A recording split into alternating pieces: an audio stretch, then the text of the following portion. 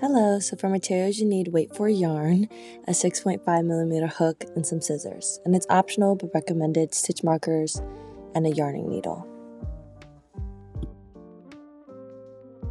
To start off, chain 4, we're only going to be working in 3 of the stitches, but I always like to add an extra chain in order to start my work.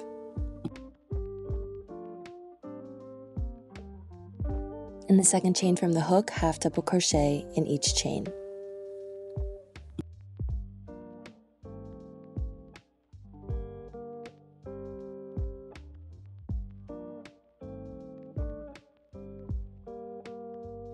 Now you can chain 1 and turn your work and half double crochet in each stitch. You see me chaining 1 in between each row. I know this is a preference, you don't always have to do it, but I like to. So now we have a total of 3 stitches. So to start off, this is making our starting square, and we're going to be working around the outside of this square. So around the outside, you see I'm not going in the normal chains. I'm going to chain 1 to start the row, and we're going to do double crochets all the way around. But after you do the first 2 stitches and every 3rd stitch on the side, which is kind of acting as the corner, you're going to put 3 double crochets in the 3rd stitch. So I did 1, now I'm going to do 2, and once I get to the 3rd one, I'm going to put it all in the same stitch. So that was 2, now I'm going to do 3. And that kind of is going to start you up for the next row. So now you're going to do 2, regular, and then 3 in 1 stitch. And you're just going to keep going around for the rest of the row, which is going to give you a total of 20 stitches.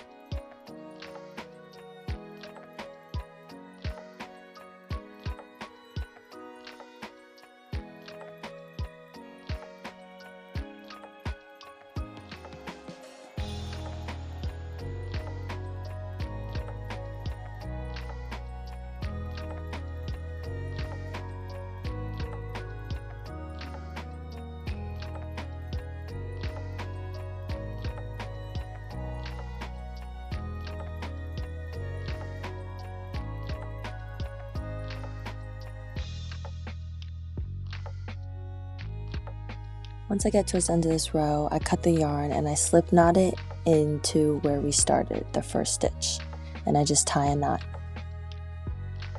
Now we're going to grab our other color, and what I like to do to switch colors is I make a slip knot and then insert the slip knot, insert my hook and pull the slip knot through in the corner of my square. So now basically what we're going to be doing to keep repeating the square pattern is going along the sides, and in each corner we're going to be putting 3 double crochets. So for this one, you're going to double crochet in the first 6 stitches, and then once you get to that 7th stitch, you're going to put 3 double crochets in the 7th stitch, and then you repeat that pattern for the rest of the row, going all the way around.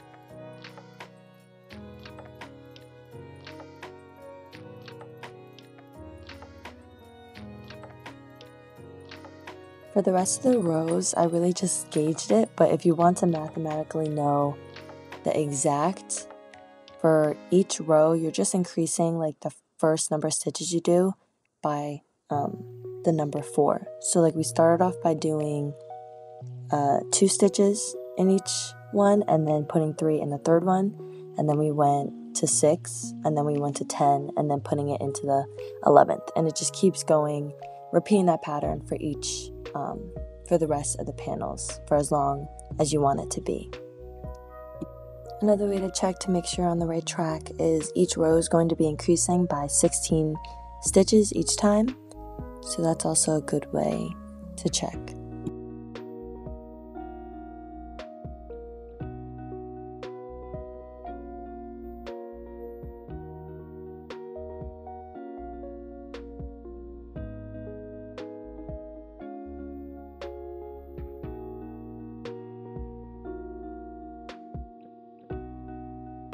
If your square is too small on one side, say that it's too wide but it's too short, you can add rows of double crochet equally on each side. So what I do for this, because my square was too wide, well, it was wide enough and I want it to be longer, to be taller, I'm going to add 2 rows of double crochet, alternating the colors each time, switching the colors each row on the top and bottom. So I added a total of 4 rows to the top and bottom.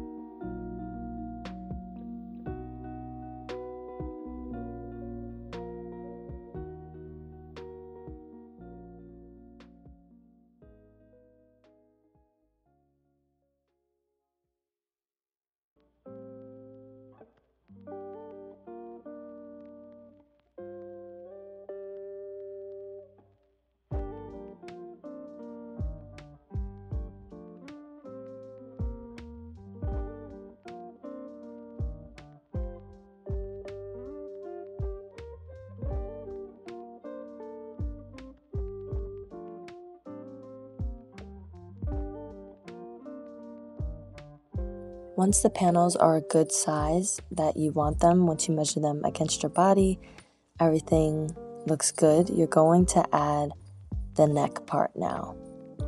So you're going to count how many stitches you have on the top side and subtract the number by 14, and then divide that number by 2. So say if you were to have 70 stitches and you minus 14, it would get you 56, and then divide 56 by 2, you would have 28. So now I double crocheted in 28 stitches, decreasing in the last stitch. And you don't have to decrease number 27 and 28 together. I decreased 28 and 29 together. We just do the decreases to get the slant effect.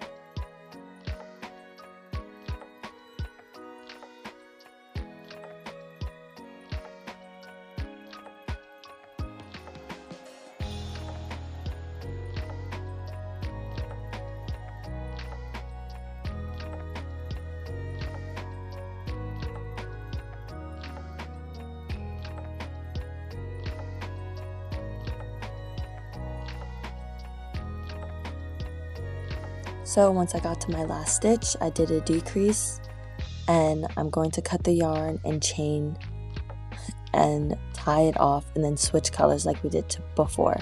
Since we're cutting yarn each time, we don't have to go back and forth. We can just go start at the same side again and switch colors. So you're gonna have a total of 4 double crochet decrease rows, like decrease in the last stitch rows, and so you're just gonna repeat this for 3 more rows.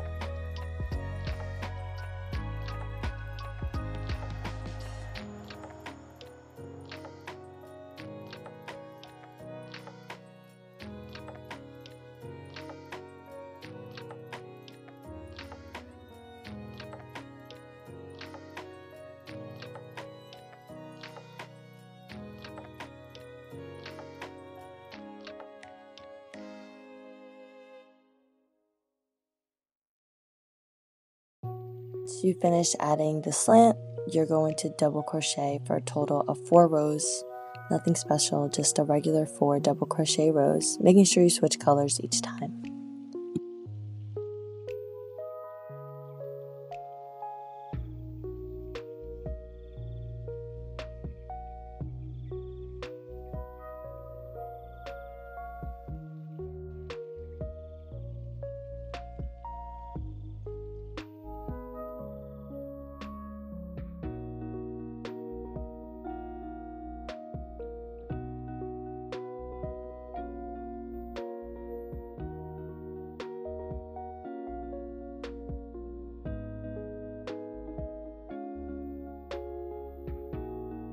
Then you can repeat for the other side. I started from the center for this side because I thought there was a difference, like I was really focusing to see if there's a difference between whether you could tell if I crocheted on the back or front side.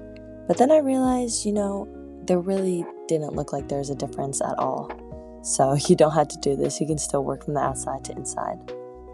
You're going to repeat the same process for the back panel, but don't start making the neckline because the neckline is different for the back panel. So you want to do the same number of rows as you did for the front panel for the back panel.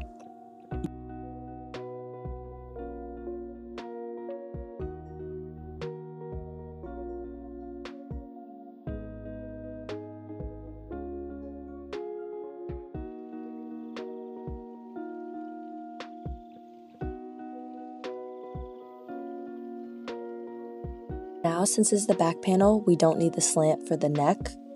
We're just going to crochet 8 rows of double crochet with the same number that you ended with on the front panel sides. So like you can see on the one shoulder side, I ended with, I don't remember the number, but I ended with that number, and so I'm just going to double crochet that same number on the other side for 8 rows, and make sure you're switching colors each time.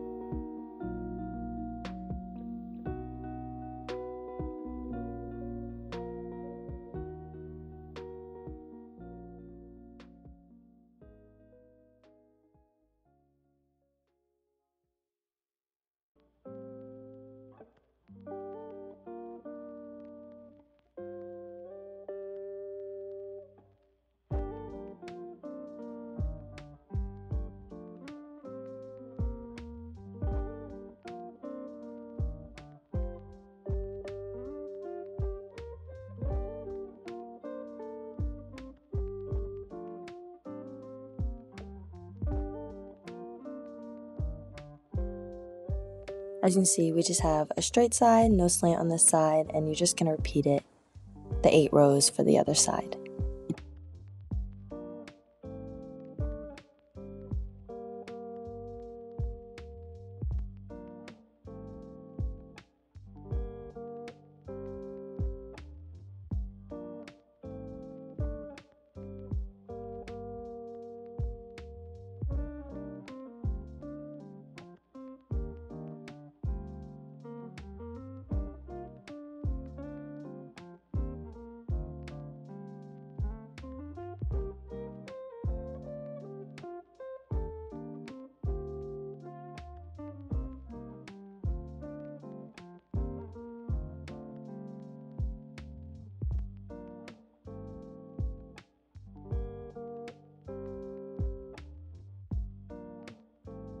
The sleeve is similar to the panels that we just made, so if you got that process down, you're good to just skip ahead to the sewing it all together part, but if you want to rewatch it, then that's fine too.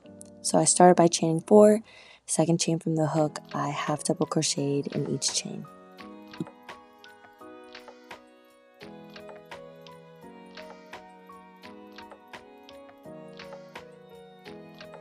Now you can chain 1 and turn your work and half double crochet in each stitch. You see me chaining 1 in between each row. I know this is a preference, you don't always have to do it, but you know I like to. So now we have a total of 3 stitches. So to start off, this is making our starting square, and we're going to be working around the outside of this square. So around the outside, you see I'm not going in the normal chains. I'm going to chain 1 to start the row, and we're going to do double crochets all the way around. But after you do the first 2 stitches and every 3rd stitch on the side, which is kind of acting as the corner, you're going to put 3 double crochets in the 3rd stitch. So I did 1, now I'm going to do 2, and once I get to the 3rd one, I'm going to put it all in the same stitch. So that was 2, now I'm going to do 3. And that kind of is going to start you up for the next row. So now you're going to do 2 regular and then 3 in 1 stitch. And you're just going to keep going around for the rest of the row, which is going to give you a total of 20 stitches.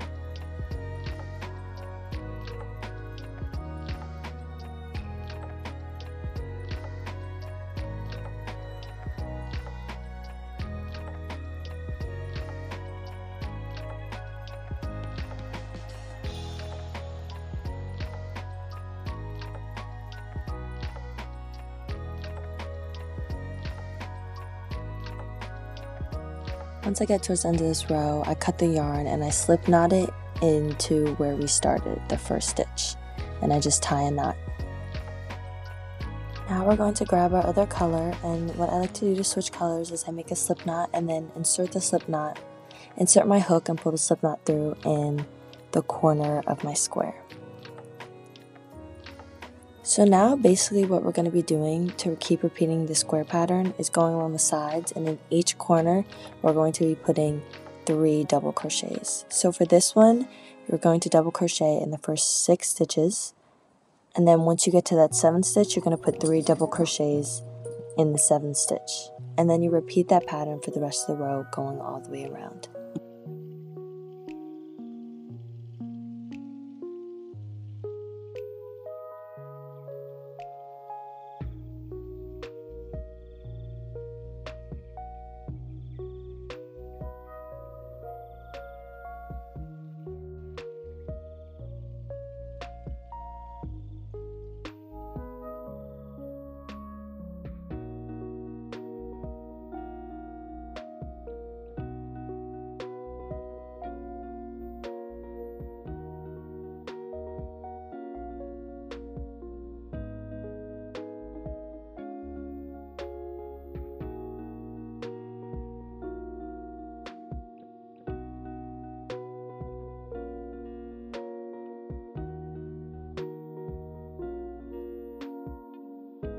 For the rest of the rows, I really just gauged it, but if you want to mathematically know the exact, for each row, you're just increasing like the first number of stitches you do by the number 4. So like we started off by doing 2 stitches in each one and then putting 3 in the third one, and then we went to 6 and then we went to 10 and then putting it into the 11th, and it just keeps going, repeating that pattern for each for the rest of the panels for as long as you want it to be.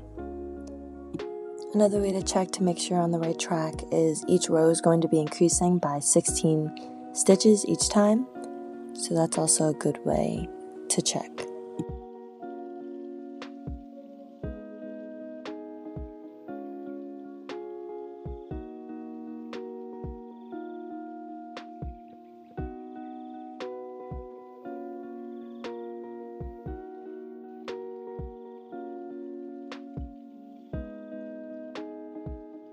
If your square is too small on one side, say that it's too wide but it's too short, you can add rows of double crochet equally on each side. So what I do for this, because my square was too wide, well, it was wide enough and I want it to be longer, to be taller, I'm going to add 2 rows of double crochet, alternating the colors each time, switching the colors each row on the top and bottom. So I added a total of 4 rows to the top and bottom.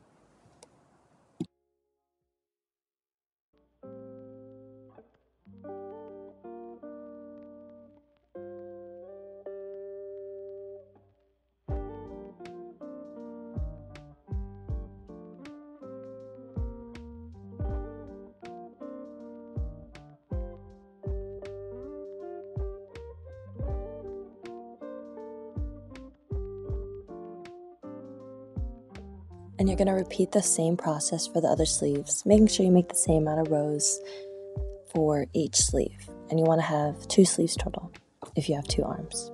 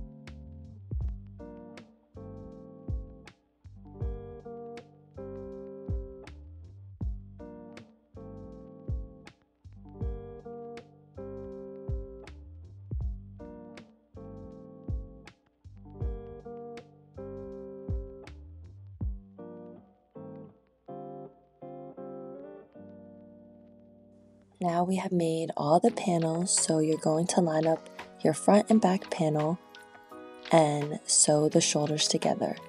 For sewing, if you have a yarning needle, that is the method that I'm going to be using, but you can also slip stitch everything together. So since the top of my shoulders are green, I pulled out my green yarn so that the color is the same, and I lined up the front and back panels along the top. Since we made the same number, it should evenly line up and sew together.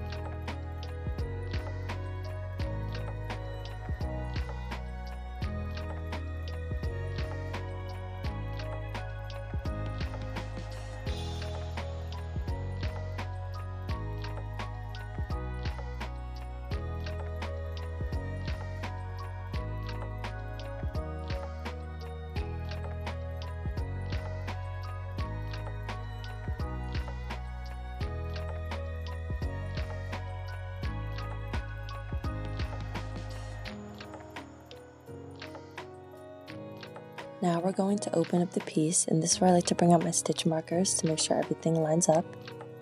So you see I'm just opening it up, and I'm going to bring out the sleeves and line them up. So it's important to find certain parts that you know want to match up. So the half point of the sleeve, you want it to line up to where the shoulders sewed together. So you can count how many stitches you have and put the middle, the half of that number lined up to where the shoulders are, or I just fold it in half because I'm lazy, and that half stitch is where I put a stitch marker. You can see I'm folding in half and checking because you want it to be even for the front and back panels. So I just use the stitch markers as a guide to make sure if I'm sewing too much or sewing too little, I have the stitch markers to just keep me on the right track. But for this one, I actually found out that I have a preference of sewing right side out. So I ended up flipping this later because it just looked nicer. I could see it, where I used a tan yarn and I just sewed the pieces together on the right side. But you can honestly look and you can just try on error it, see what you like best to see which side you want to be the bad side and the good side, which side you want to be on the outside or on the inside.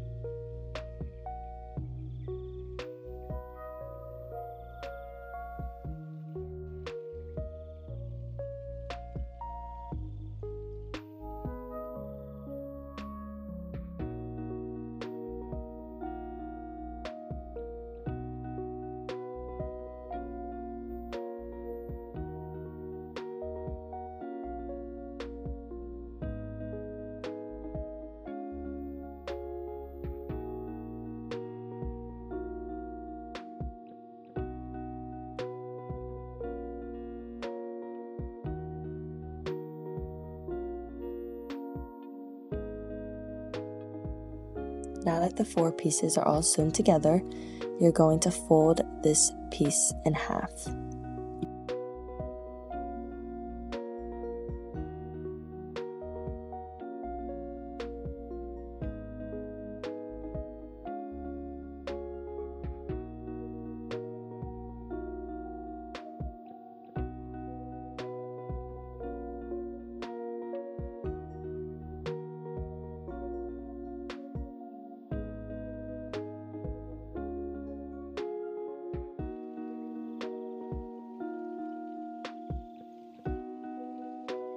So once you folded the piece in half, we're going to start by sewing down the side of the sleeves, making sure the end, which is like where the armpit area is, and the beginning all line up. So once again, I'm using my stitch markers to just make sure everything lines up, and I'm going to be using tan yarn for the sleeves, and then I'm going to be using green yarn for the body.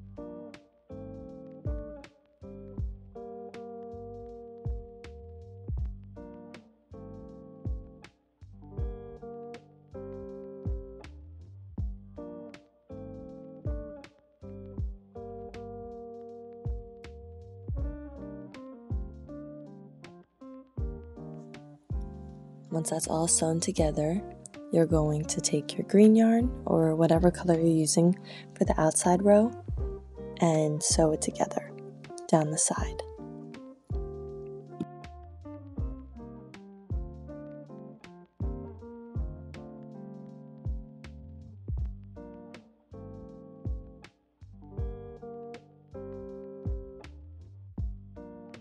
If you added extra rows at the end, adding height, then I switch colors where I'll do tan with the tan and green with the green towards the end.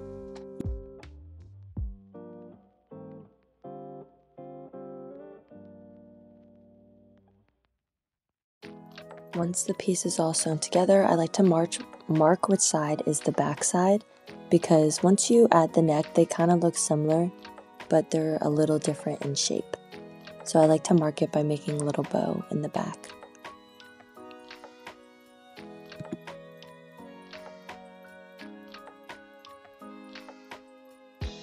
Now, where the neck is, I'm going to put a single crochet in each opening around the neck.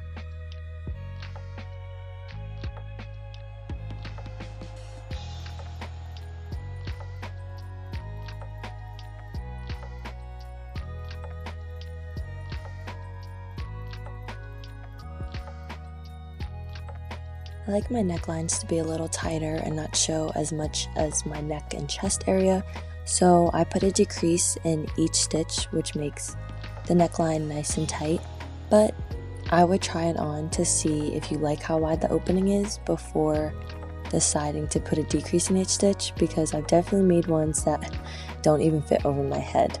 So I would definitely try it on to see if you like it. Say that it is too tight, then you could do like a single crochet and then a decrease and just alternate that pattern, or even if you like it loose or whatever, you can just alter it to what you want.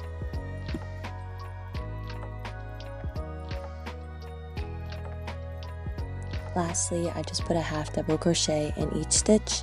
I typically would use a different method to make ribbing. I would be using a single crochet up and down in the back loop, which if you want to check out my other tutorials, I've definitely done that for the ribbing of my neck. But for this one, it took a while, so I wanted to just finish it off with a half double crochet as the neckline, and it ended up looking just fine.